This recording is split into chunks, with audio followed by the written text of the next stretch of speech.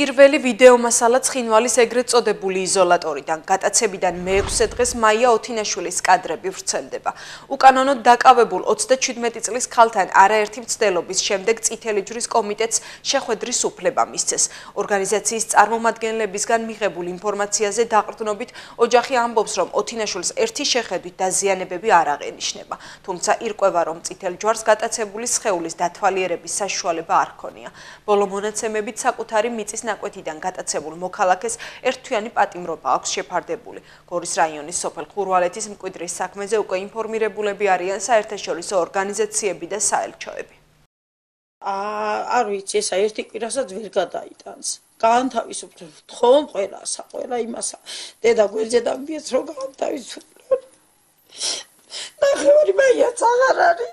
ვირო მქონდეს იქარა აკეგება რა სჭირს ბავშვს. თუ იმაზეა საუბარი, რომ რუსებს და ქართველებს და აი ამ ხელოვნური მართლმხლართების და ბარიკადების ორივე მხარეს ერთმანეთთან მისვლის გზები და აუცილებელი საჭიროებიდან გამომდინარე ძალიან ხშირ შემთხვევაში გადაადგილების შესაძლებლობა ქონდეს. რა თქმა უნდა, ესეც არის ჩვენს ინტერესში და ჩვენს ინტერესშია, რომ მსგავსი აბსოლუტურად მიუღებელი ფაქტები არ ხდებოდეს და რა თქმა უნდა, ამისთვის ყველანაირი მუშაობა